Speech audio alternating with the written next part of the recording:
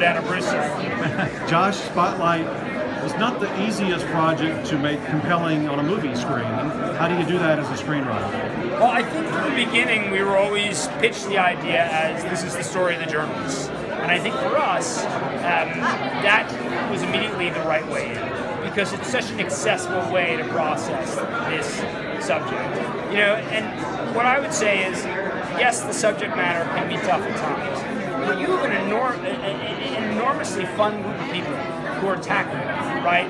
If you meet these reporters, you know, and I've now spent so many hours with them, and I love them all, they're just a great group of people to hang out with.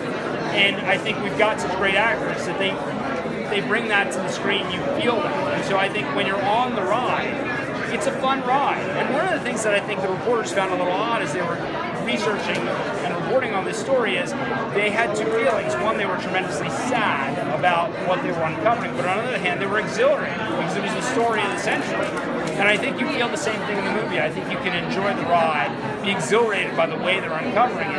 And at the end of the day, as much as we are dealing with tough stuff, the story is inspiring. Ultimately, this story was broken, right? There was light shed on the issue, and that led to light being shed on the issue around the world. And so, for us, I think, you know, continue to, you know, while paying respect to the survivors, while making sure their voices are heard, seeing this through the eyes of the reporters, I think, was the key.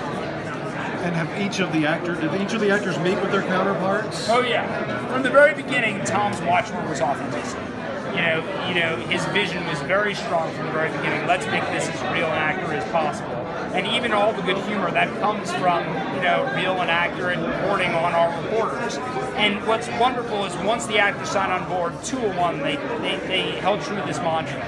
You know, Ruffalo, when suddenly he was spending a week up with Mike Resendez in Boston, we didn't even know about it. Keaton, you know, I think he had Robbie fly out to Montana, or maybe he flew in. Like, they spent a ton of time together. Rachel spent a ton of time. There was a big joke because Sasha likes to walk, and Rachel apparently went to visit her in Boston and had calluses on her feet because she spent the entire day walking around with Sasha. You know, it's stuff to keep up with.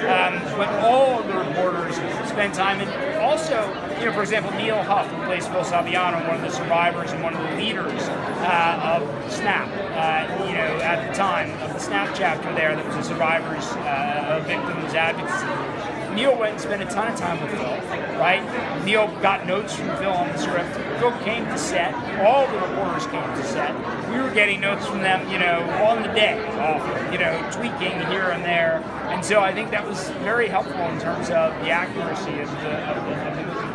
Well, it's a great movie. If you do look at our charts, you'll see that you're going to be wearing a lot of formal clothes and going to a lot of shows over the next 3 months. Your lips to God's ears, as my mother would say. Well, good luck with it. Thank you. Thanks very much. Appreciate it.